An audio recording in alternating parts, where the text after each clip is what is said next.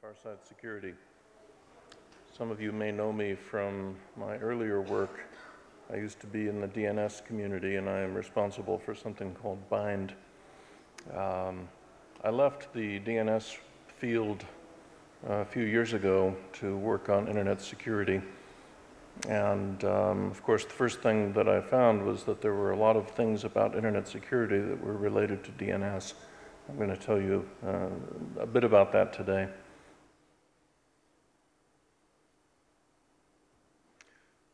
So first, let me explain something about DNS itself. You really can't understand its role in security until you understand what it is intended to do when it's not doing security-related things. So there will be a tiny bit of DNS technical information here, but really this is not intended to be a DNS technical tutorial, so I will keep that part brief. Please come in, join us.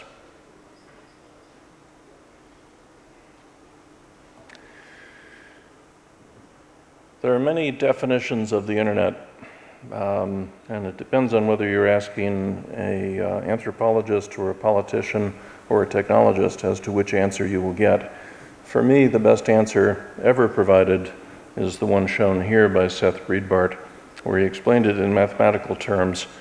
The reason this definition is good is that it is possible to create a network that speaks the internet protocol but is not connected to the rest of the networks that speak the internet protocol. Since the internet is a network of networks, really it's a recursive definition. So what Seth tried to point out in this definition is that what we call the internet is the largest portion of those networks which can exchange packets with each other. And what's important about this definition as far as DNS is concerned is that the internet is described in terms of packet reachability. In other words, while most of us may think of the internet as whatever shows up on our smartphone, on an underlying basis, the internet is made up of packets.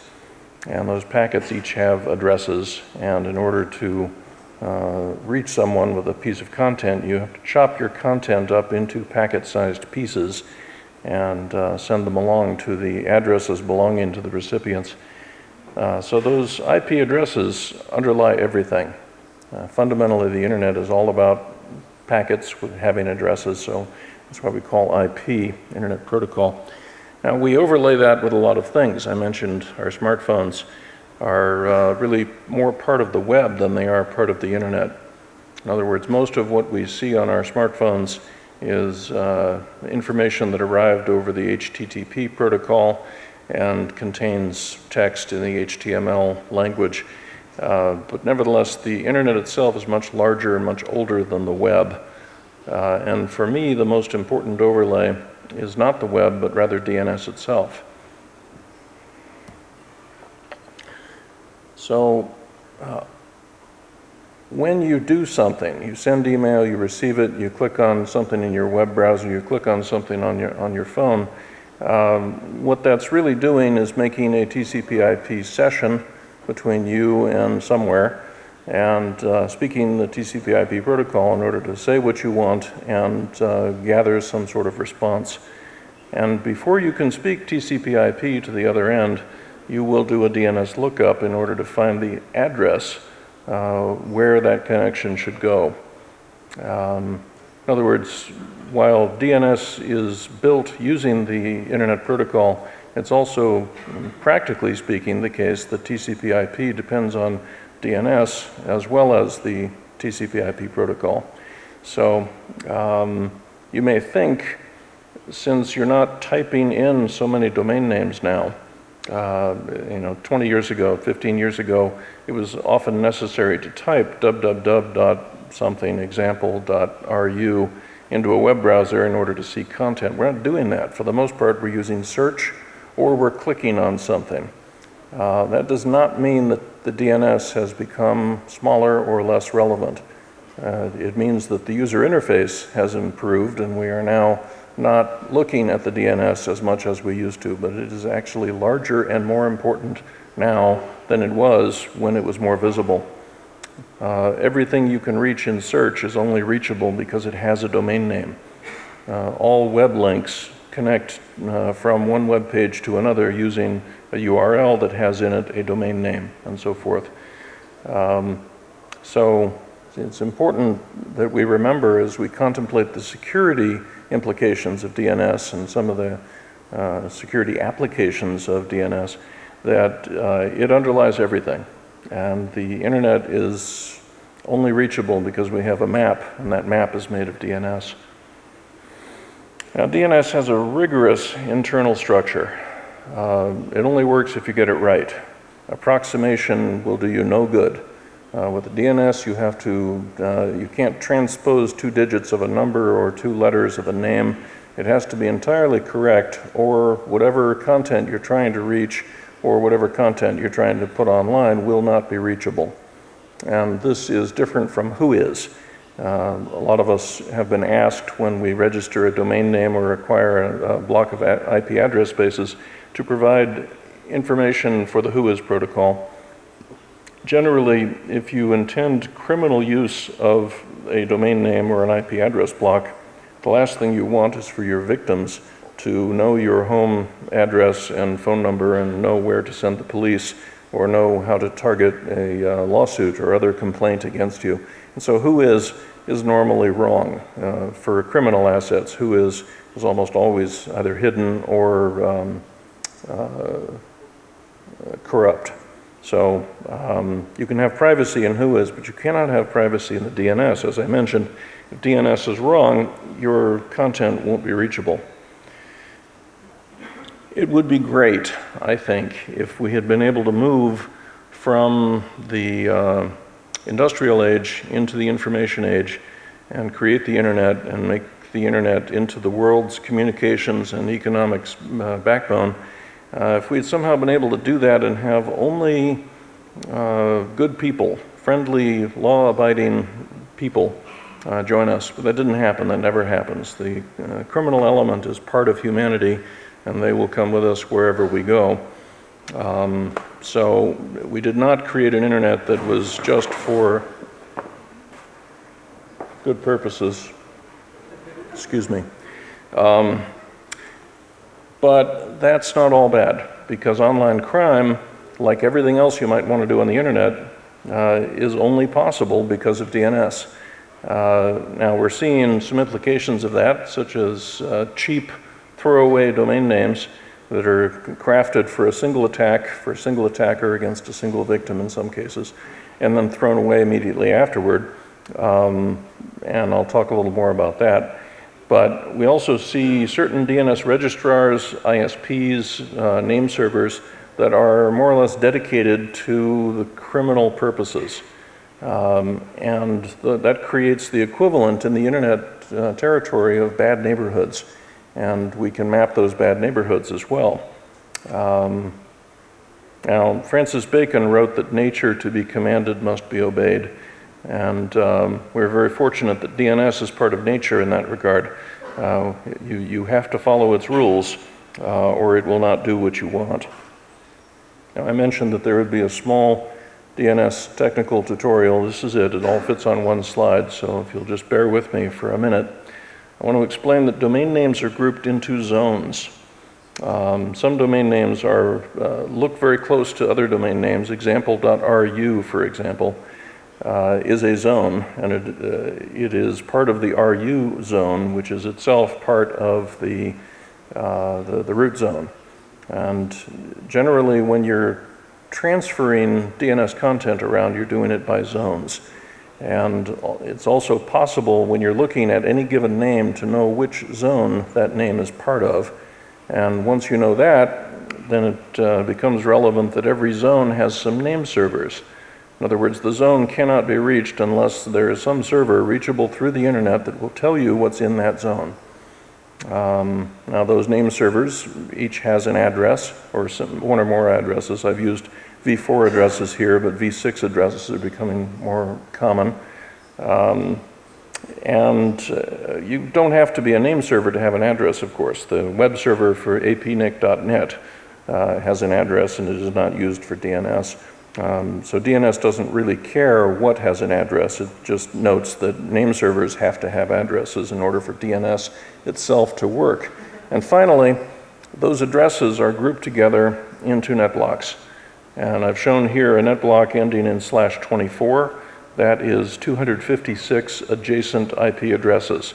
And once you know an IP address, you can find out what net block it is in. And that becomes important if you want to know what else is in the same net block.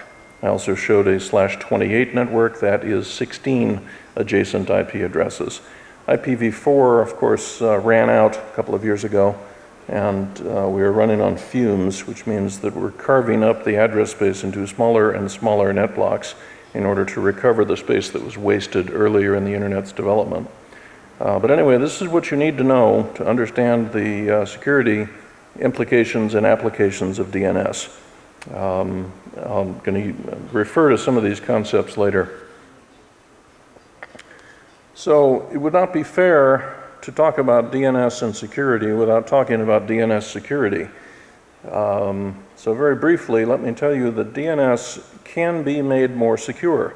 You could, for example, if you're doing zone transfers between yourself and some registrar or maybe somebody who's doing secondary name service for you, that you could use transaction signatures in order to have the, one name server will validate the identity of another based on a shared secret called tsig.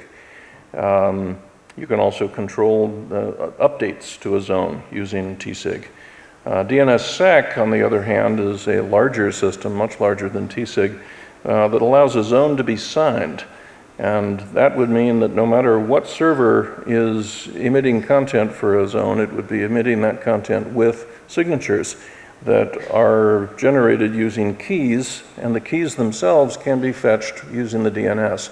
And that means that when you receive some data, when you do a DNS query, for example, you would receive the signatures and you could look up the keys and you could decide using crypto authenticity whether the content you're reading was generated by the owner of that zone or not. This is important because traditionally DNS has been completely unsecure, meaning that any man in the middle can insert any data they want or remove or modify any existing data that they might want to do, and a querier would have no way to know that that's happened.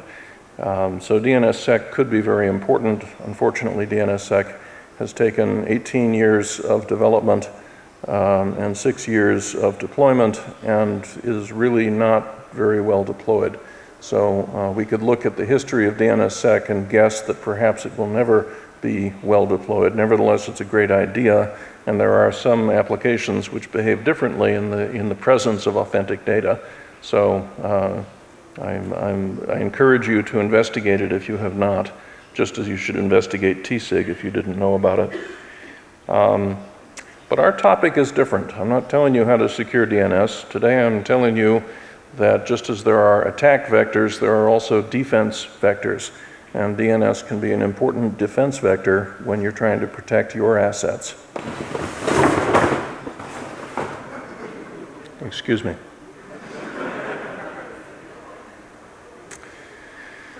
So here, briefly, is the flow of data through the DNS system. The things on the bottom are this laptop or your smartphones or pretty much any server in any colo facility. They are stub resolvers, and they are making queries in order to do their work. They make those queries of what's called a recursive name server. That recursive name server remembers everything that it has been asked, at least everything recently that it's been asked, so that if several different stub resolvers want the same thing, it's able to provide the second answer very quickly. It comes out of cache. Now, the data path between those bottom two bubbles has PII, personally identifiable information. And in Russia, as in many other parts of the world, the handling of PII is a subject of national law. You have to be careful with this stuff. We don't necessarily want it to be that someone, just because they happen to use your recursive name server, ends up getting spammed and so forth. So we really have to protect that bottom link. Now, if the recursive server is asked something that it doesn't know, it's not in that cache, it will go fetch it from the authority servers. And I've already described the authority servers. Those are the things that contain zones, and they have addresses and names and so forth. So this really is it. This is the entire DNS data flow on one slide. DNS is only fast because it is simple. So, now that I've talked about DNS as it is, let me talk about DNS as it is abused. Pay no attention to these men behind me. This is a picture of a spoofed source DDoS attack. What we have here is that the attacker in the top bubble is transmitting a series of very small packets. These packets are DNS requests, and they are reaching that reflector at the bottom. However, the attacker has crafted the packet very carefully. The requests that are seen by that reflector at the bottom appear to have come from the target on your left. And so the answers, which are much larger than the requests, are then transmitted toward the apparent source of the queries, which is that target on the left. This is incredibly damaging. It is very difficult for anyone other than perhaps Google or Facebook or Cloudflare or Akamai to accept an unlimited amount of this type of third-party traffic and remain online. This is, every time you read in the newspaper that there has been another 400 gigabit per second attack against Spamhaus or someone else, it was this. This is what makes it possible. You have DNS to thank, but you also have that spoofing to thank. Right? We would love it if that attacker in the top bubble was prevented from using an IP address other than the ones allocated to it by their ISP. Unfortunately, the internet developed scientifically first. It was mostly used by government contractors and research facilities and so forth in its early days. And while the destination address on an IP packet matters a lot, in other words, if you don't have the right destination, it won't get where you want it to go, and so you have a strong incentive to set the right destination address. The source address doesn't matter at all. It can be literally anything coming from most of the internet.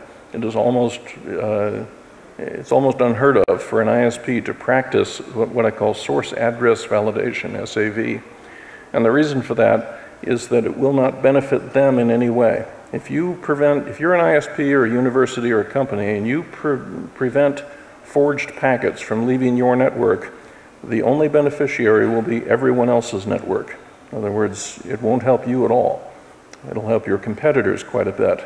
And that is not a strong value proposition for an executive team when they're asking for budget. So we can't really fix the edge of the internet so that the spoofing stops. And what we've done instead is to learn how to be a better reflector. I mentioned that that box on the bottom is a reflector, and by the time a packet has gone through the internet and come out the other side, it can legitimately have come from anywhere. You really don't know, as that reflector, that the packet didn't come from the target. However, DNS data has a certain property. You won't ask the same question over and over again because you have a cache. And so by looking at the implications of that cache, we were able to guess pretty effectively in the reflector, which is an authoritative name server, we were able to guess pretty effectively which packets were part of a DDoS, just because some of them should not be repeating as often as they are.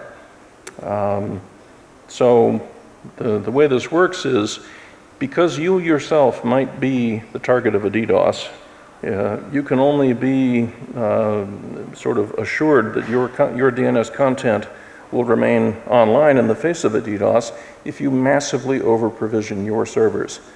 And that means that your name server is an ideal DDoS reflector.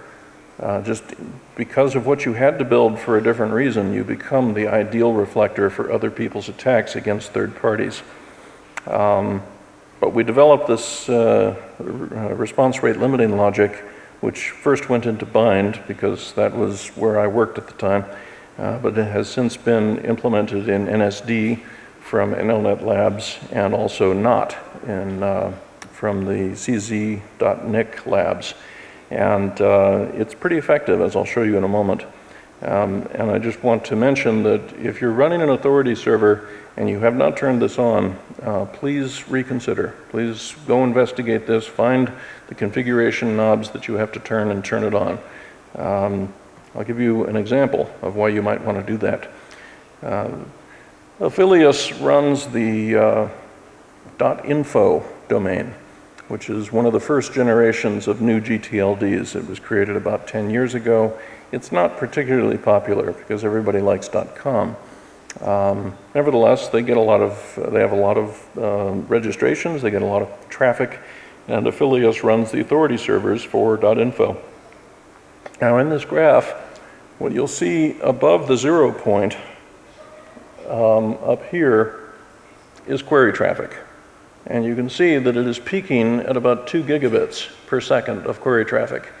And you can see that the response is relatively smaller, but, oh, excuse me, I've got that backward. That's the response. This is the query volume. These are the queries coming in about 100 megabits a second. Here it boosts to about 250 megabits a second. This is the response packets. I apologize, I'm jet lagged. I got this wrong. Now, you can even see the outage. It's kind of interesting. They had a period during which they received no traffic. That's really unusual. The traffic for DNS never stops, but they also sent no responses during that period, so probably the problem was upstream of them. Anyway, they were getting phone calls. They were getting complaints from various DDoS victims around the internet saying, could you please stop sending me all of these responses? And what they said, this is traditional, this is what you say if somebody asks you to stop DDoSing them, is, well, okay, I'm answering the queries I'm getting. And if you wish, I will arrange to answer no queries that appear to come from you. Is that what you want? And what that would mean is that .info would disappear for you. You would not be able to get any answers at all. And so what you then say is, well, no, I don't want you to black hole me. I don't want you to filter all my traffic. I just want you to please stop answering traffic that didn't come from me. And as I mentioned before, by the time a packet goes through the internet core, it can legitimately have come from anywhere. So there was nothing they could do until we released the DNS response rate limiting patches, and they installed those. And you can see on Thursday of this week what happened, which is that the queries continued, but the response traffic shrank to less than 100 megabits per second, because even though the DDoSes were still continuing, in other words, the forged request packets were still coming in, the name server had gained the ability to guess which of those requests was part of a DDoS and which part was not. Now, .info may not seem very important. As I said, it isn't nearly as popular as .com, but it is a utility. There are a lot of companies around the world who use .info, and so it would have been damaging for Affilius if they had installed this logic and if people had started to complain and to say, hey, my domain is offline, Affilius, what are you doing to me? But they got 0 complaints about this. They installed the patches, they stopped sending gigabits of outbound traffic, they stopped getting complaints from people getting DDoSed, and they got no complaints from anyone else. So this was a pure win for them. It would be a pure win for any of you to also install DNS response rate limiting on your name servers. It's probably in whatever name server you're running. It's free, it's unencumbered, there's no downside. So, let's talk about domain names. Originally, when atomic power was first first proposed in the United States, it was said that we would be able to generate electricity using atomic reactions, and that the result would be that electricity would be so plentiful that the cost of metering it would be the dominant cost, and that if it's too cheap to meter, you might as well just give it away. And that didn't happen. It turns out atomic power is a little more expensive than they said, but it's not the first time that marketing has been ahead of the game, too far ahead of the game. But I will say that that phrase, too cheap to meter, does apply to domain names. And we did that. We, the security community, have forced the cost of domain names down. And And we did it with the best of intentions, and we did it step by step. We did it inevitably. So I'll give you an example. When Spam Assassin, which is an open source spam filtering tool, was first released, it had a number of built-in heuristics by which it would look at inbound email and say, well, that doesn't look right, so I'm going to score that email message as spammy. And if you add enough things to the score, then it would reject the inbound mail. And this was seen as, strangely, this was seen as a great step forward, because it meant that the spammers would no longer be able to reach us and that we could go on about our days. Now, what we have learned since then, and what some of us knew at that time, is that spammers are adaptive, and they are never going to reach the point where they say, oh, you've made it too hard for me to spam, I guess I will stop spamming and go get a job. That's not going to happen. What happened instead is that we were using a heuristic in Spam Assassin where a raw IP address, a so-called dotted quad, would be used as a sign that this email is probably spam. And all this meant was that spammers were having a hard time getting domain names, and so they were saying http:// then a bunch of numbers instead of a domain name. And we used that as an indication that inbound mail was spam, and so the spammers stopped using it. They put pressure on other parts of the DNS ecosystem in order to make domain names cheaper so that they could use domain names in their email again, because they knew that we would be watching for dotted quads. Now, I was a terrible parent, and any of my children will tell you this, and one of the reasons is that as my children grew up and did some predictably crazy, stupid things that all of us did as children, I asked them many times, what did you think was going to happen? And this is what I would ask the developers of Spam Assassin. What did you think was going to happen? If you make it that easy for spammers to bypass you, what's going to be the next step? You should always be playing the game a couple of moves ahead. Don't take the easy way forward.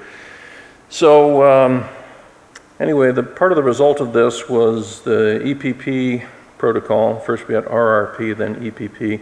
And this was meant to try to grow the DNS so that .com would not be the only possible place to register things. And so now we have a whole bunch of registries and registrars, we've got registrants, we've got ICANN there trying to regulate the whole thing. And this created what I call a race to the bottom, which is whoever can create these domains faster and cheaper will have a larger share of the market, because we've made the market fluid enough that you can pick who your suppliers will be. So inevitably, the losers were the ones who didn't adapt. And what they had to adapt to was a tremendous demand for new domains, what I call junk domains. Now, it's worth mentioning that there was a time when to get a new .com, .net, or .org domain, you would put in your request, and on the following Tuesday or Friday, your request would be answered. It might take up to 3 or 4 business days for you to get your domain registered. And frankly, I think that was a pretty good system. I think domain names that took that long to register were a little bit more valuable than the ones we have today. But inevitably, somebody came along and said, well, I want to sell domains, and I don't have an attractive suffix. I'm selling .info, I'm selling .biz, I'm selling something that isn't .com, which in the United States means that nobody wants to buy it. And so the question was, how can I make my product more attractive? And they finally said, oh, well, if VeriSign is only doing domain releases twice a week, we'll do them every day, and that will make us more competitive. Now, VeriSign did not take that lying down. VeriSign said, well, if you can do it every day, we don't like that. We want to remain the premier thing. We want .com to win. So we're going to do it every hour. And then the other guys said, oh, if you can do it every hour, we can do it every 5 minutes, and so forth until we got down to the speed of light. You really can't do it in less than 30 seconds and have it be globally reachable. Now, what this predicts is that if we get faster than light networking, some sort of quantum entanglement-based networking, one of the first uses it will be put to is to reduce this 30-second delay that domains have between when you want them and when you get them. because clearly that is adding value for somebody, but it's subtracting value to the rest of us. I really think that domains that can only be created after 3 or 4 days would be better for me as a receiver of spam, for example, or as a receiver of phishing attacks. Alas, I was not asked. So we can't prevent it. There's no way to prevent new domain names from being created. So there are some other far-end tactics we can do after they've been created. For example, there are many security companies, probably some represented in this room, who will sell the service of takedown. You can call them and say, my brand name is being abused, and here's the domain name, and can you work on taking that down? And they will. And the registries and registrars of the world have now got entire departments of people with their own ticket queues, their own phone numbers that you can call to complain, either that there is criminal infringement of some kind against your brand or your copyright, or maybe it's hate speech or child pornography, whatever it is. These companies are now accustomed to being asked to take things down, and there are specialists who will help an enterprise get things taken down faster. .tk took this a step further. They have a special API that they allow security companies to use to take things down without any kind of consultation. And the reason for this is that .tk is used primarily as a URL shortener for spammers. It's a lot like bit.ly. And so all of the domains created in .tk are crap. And the assumption by the TK registry operator is that if we make it very easy for the security industry to take these names down, that will create demand for new domains under .tk that will replace those. So I think of this as whack-a-mole as a service. But we already know from the spam assassin example I gave earlier that if what you do in your recourse, in your response to defend yourself is incremental, and it provides a clear path for the bad guy to take the next step in evolution to become a better bad guy, that's what they're going to do. I much prefer alternatives that are more final. That's why I have often said that when you're chasing a botnet, it is bad to take out the command and control node and call that a good day's work. It is much better to leave the botnet in place until you can arrest and prosecute and incarcerate the people who built the botnet. Because otherwise all you do is teach them how to hide better the next day, and they will be back the next day.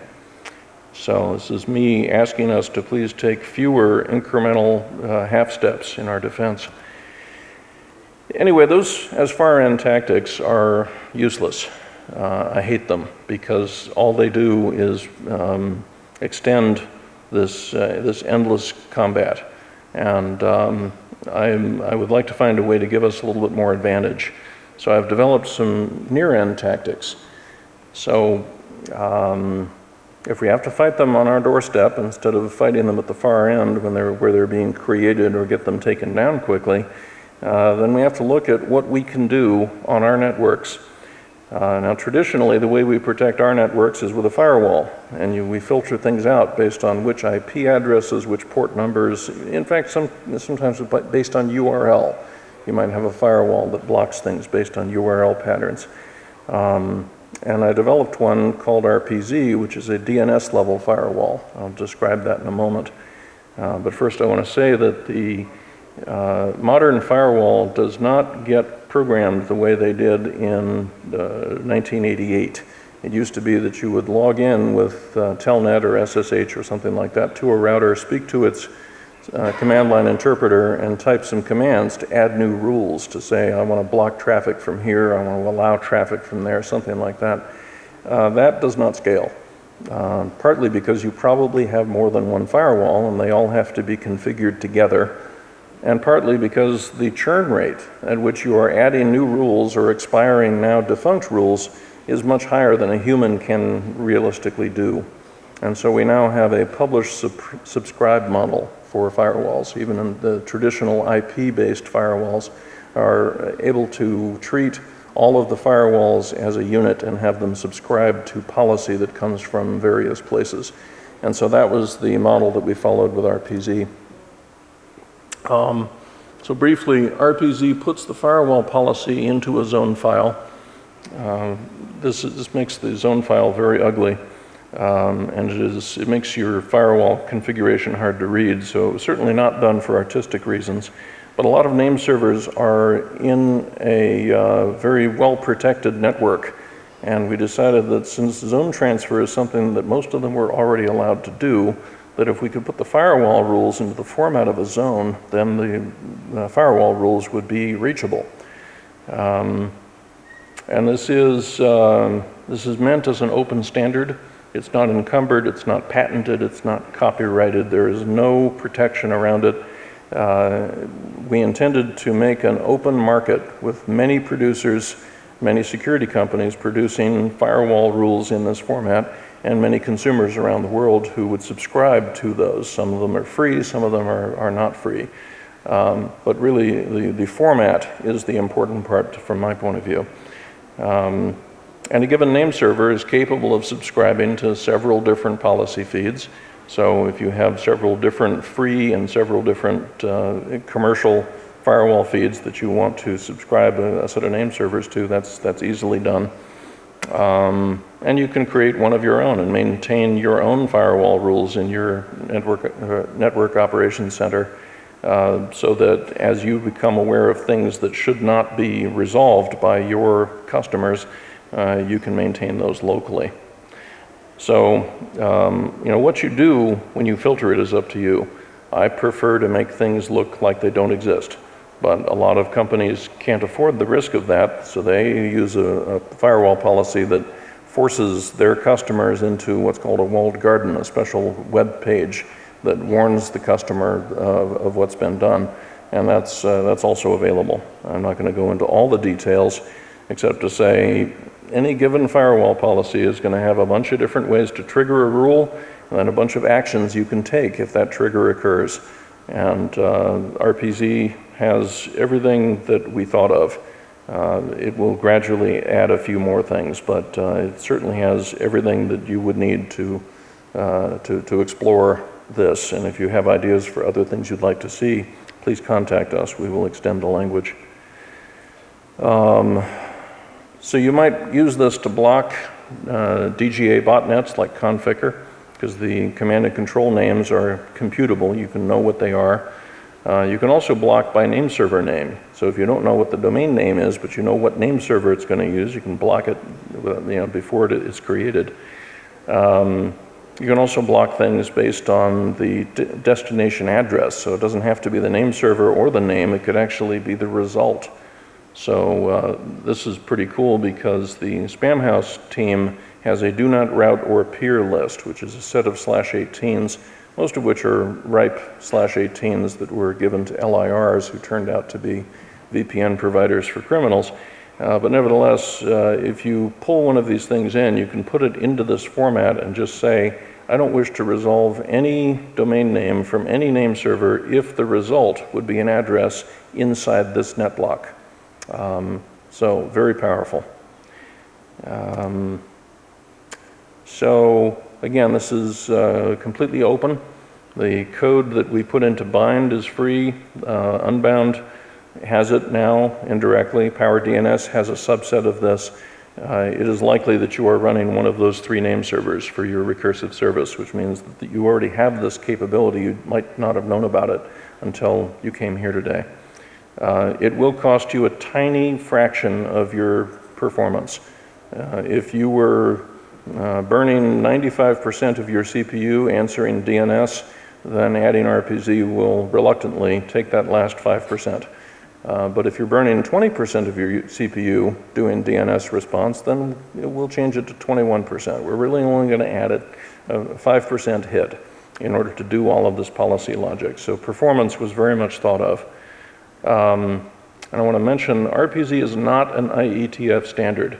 The IETF is a mature organization. It's a mature standards organization, which means that many of the people who are funded, their travel is paid to go to an IETF meeting, are sent not to help standardize new good engineering, but rather prevent competitors from standardizing good new engineering because that might threaten the company. So there's a lot of defensive work going on in the IETF, and that in turn means that this particular feature, had I presented it in, roughly speaking, 2009 when we thought of it, we would not be done writing the problem statement draft, and I wanted it sooner than that. So this is not something the IETF has approved. I will eventually seek standardization after there is a global user base that is too large to ignore, because otherwise the IETF would probably want to change everything. So I may seem a little bit bitter about IETF. It's done some good things. I used to go to meetings. I don't anymore. But just the point of it is, this isn't there's no RFC for this. This is very much an inter-vendor standard that is outside the standards process. Okay, how are we doing on time? Doing well, all right. So in addition to stopping DDoS and firewalling bad content, the other thing that I think is important about DNS that was not really well covered in the original implementation, either of Bind, which I did, or any other name server, is query logging and response logging, and trying to figure out sort of what your name server is doing. Generally, you can see that it's working, and you know it's working because no one's complaining, but you don't necessarily have good record keeping. That just wasn't a strong consideration. But for security reasons, you really can't know how secure you are if you're not paying attention to your logs. So here's that same picture again, showing the stub resolvers on the bottom with the PII and the cache and everything.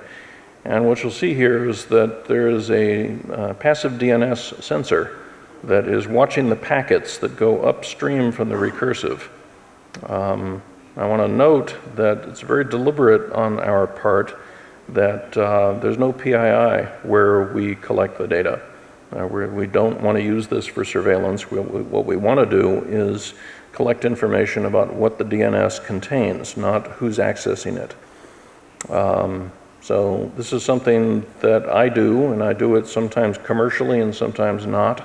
If you are either a researcher, a non-commercial researcher, grad student, that kind of thing, or if you're an internet superhero trying to stop crime from your house after you finish your day job, if, in other words, your use of our services would not be compensated in any way, you don't charge a fee for it, you don't get paid for it, and so forth, it's free.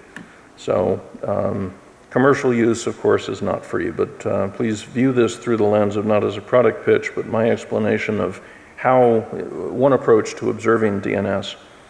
So we collect it and we make it available in real time to various analysts, and we also have a database.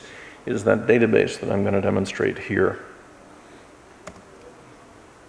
So the traditional DNS lookup involves providing a name and a type and asking DNS what records correspond to that name and type. So I've done that here, except here I'm inquiring of a database, so you're seeing the history, not just what's true now, but what has been true at other times. And so you're able to guess from this that at a certain point I put vix.com up for sale. That was my vanity domain. Eventually I did finally sell it and bought myself a new car, but that's not what's important right now. What's important is that you, as a security analyst trying to do recourse against vix.com, assuming that it had attacked you, would know that I had changed the general purpose of this domain, or perhaps changed what ISP it was connected to, somewhere between October and May of 2013. And that could be very interesting. If the delta shown in this history indicated that I had changed providers, then you as a defender might want to get in touch with my old provider to find out if I was thrown off due to complaints, or even to find out if they still have records about the billing address I had used so that you could target a lawsuit to the same address. So this is just a history function. Here we show wildcarding.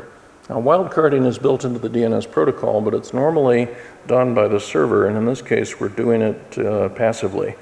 So what I've asked for here is all of the subdomains of vix.com that had A records, and I have limited it to just the addresses from my Comcast business connection, because otherwise it wouldn't fit on this slide.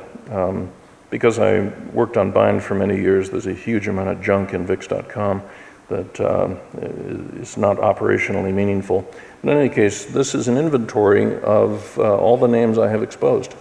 And that's interesting. Again, if I was a criminal and you were trying to chase me down, you might be very interested in knowing what related names I have also created in addition to whichever one I used to attack you.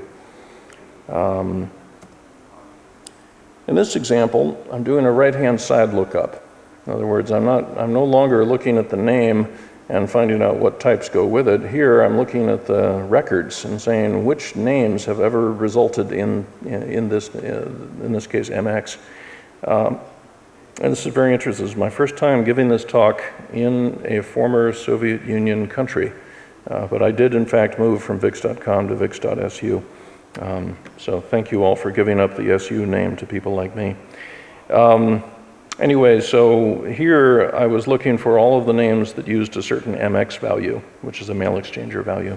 And there's even a configuration management aspect to this because, in fact, I own a lot of vanity domains and I have sometimes forgotten which ones I own, and this is a way to find out which ones I need to make sure that I handle the mail for correctly. So that's a non-security use for it. But you could imagine that if I was a criminal, then knowing all of the other names I had routed the mail for would be interesting to you. I have some friends inside the FBI, and I wanted to congratulate them on how clean their network was. In the 6-year history of my database, they had never changed any of these values, and I thought, that's pretty nice. You know, most people have got a lot more junk in their domains, they've got a lot of churn and so forth. But before I could congratulate them to how clean their network was, I thought I'd better look at the rest of it. And this is a right-hand side lookup that's based on the net block. So here I'm saying I want to know all of the names that have had an address in that /24. And here's where the junk came out, because this is exposing a number of things that perhaps the FBI would not like to be publicly associated with. But if you put it in the same /24, you're publicly associated with it.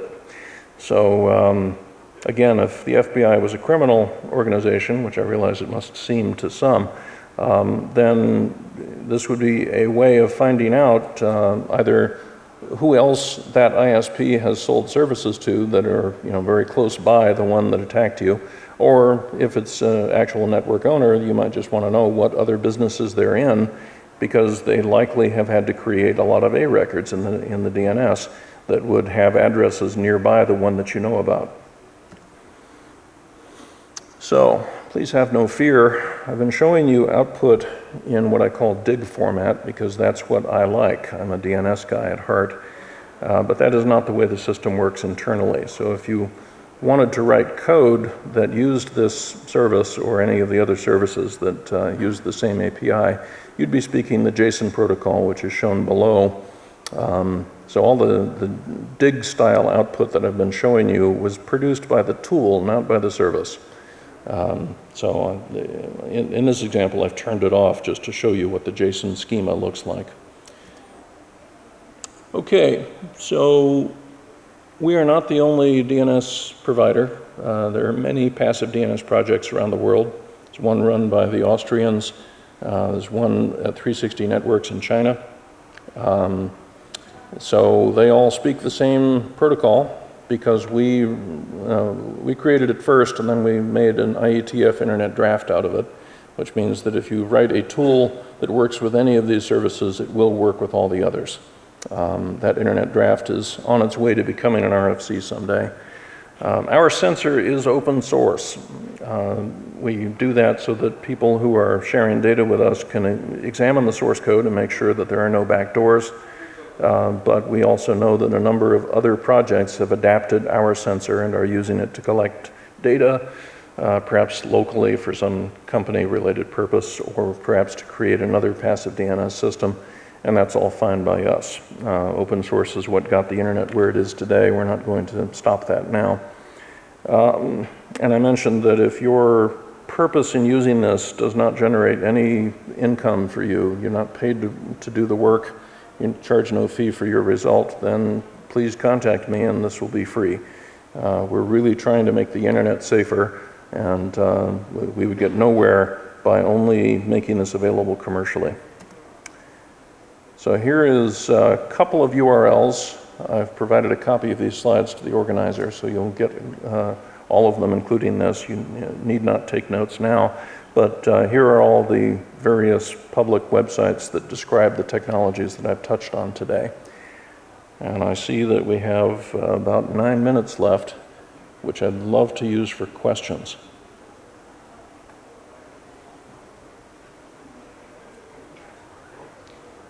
Hello, thanks for your talk. If you could change, redesign the internet from scratch, what would you change? I would have added another layer to UDP, which would be a lightweight session protocol.